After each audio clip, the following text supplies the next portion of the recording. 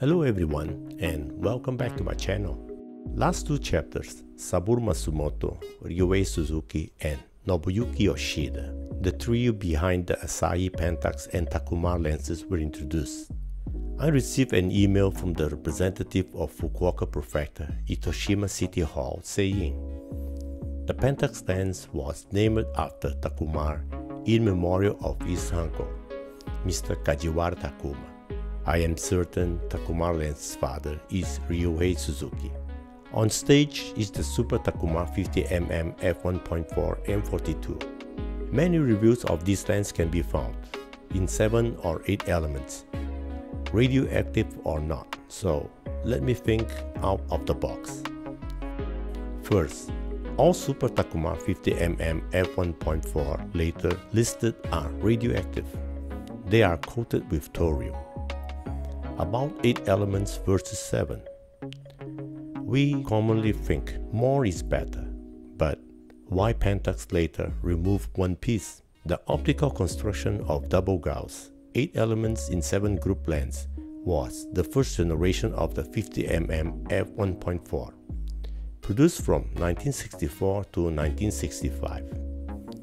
According to Asahi Optical, this product is designated by model 358. Estimated 128,000 copies were made. Here's the breakdown. First generation, 8 elements, product 358, produced from 64 to 65. Second generation, product 37800, produced from 65 to 66. Third generation, product 37801, produced from 66 to 1971. And the last generation, product 37802, produced from 69 to 71. How to spot them? If there's no inscription behind the iris control, that is the first generation. The infrared mark is placed on the right hand side of the for mark, and due to the legacy, under this red mark has a small R in red. Rear end glass is noticeable exterior and curved. Instead of having a red diamond shape, the earliest version of this lens is a red mark like a lollipop. If behind the iris control is marked 37800 is the second generation, 37801 the third, and 37802 the last. The 8 element lens was sold with the earliest Spotmatic cameras, to be used only with models SV and S1A, as the rear glass protrudes into the camera further any other lenses, and the push plates to actuate the lens had to be changed from rectangular to curved, fitting the gap between them. Otherwise, the push plates will damage the back of the lens.